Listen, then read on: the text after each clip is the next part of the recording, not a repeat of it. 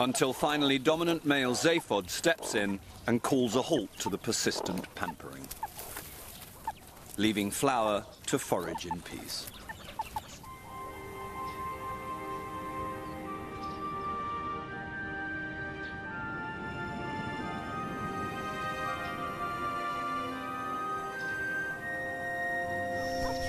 As the day progresses, Flower leads the gang further and further from the burrow. It looks like there'll be no turning around today. The Whiskers are heading towards pastures new.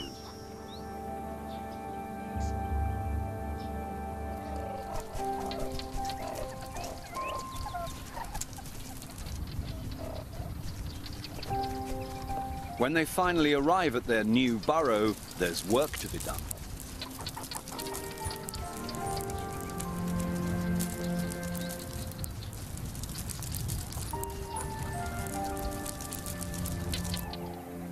But 3 of the gang have missed their share of the chores.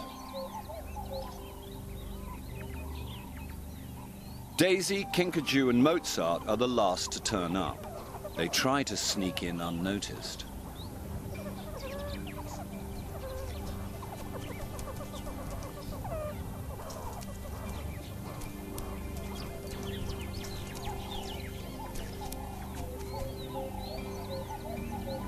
But their late arrival hasn't been overlooked. They'll all need to watch their step if they hope to remain in the group.